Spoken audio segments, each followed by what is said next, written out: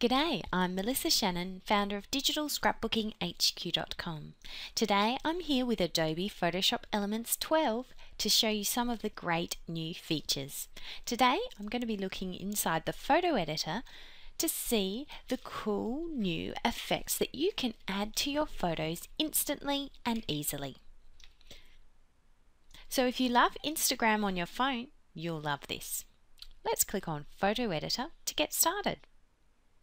The first thing I'm going to do is click on the big Open button to open a file I want to work on. Then I'm going to use the Crop tool to make it a square photo so it looks a bit like Instagram. So I'll grab the Crop tool and I'll type in 4x4 because that's the size of an Instagram photo. I'm just going to click and drag and then move around my cropped area until I'm happy with how it lines up. I'm going to use the rule of thirds to line up the eyes so they look straight out at you. Click the green check mark to apply. And when you're happy with how it looks, click the green check mark to apply. Now comes the fun part. I'm going to add some effects. I'm just going to click on the effects button and then Photoshop Elements will preview my image for me. I like this fun light leak effect. Why not add some textures just for fun? Some of them are a little overpowering, but this one works well. Now it's time to add a frame. You've got a selection of frames, but I'm just going to go with a white frame. Now we're all done.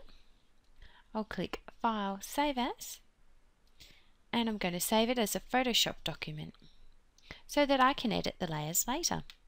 If you're interested, you can go over to Expert Mode where you can see all the layers that make up your end photograph. If I want to print this photo or save it as a JPEG to upload it to Flickr or any other file sharing sites, you can go to File, Save As, JPEG,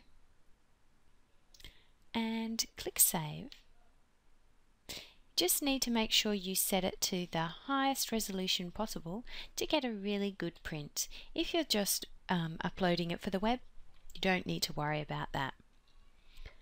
Now, I've shown you this on a nice square photo, but of course you can go into quick edit mode and apply those changes to any size or shape photo you like.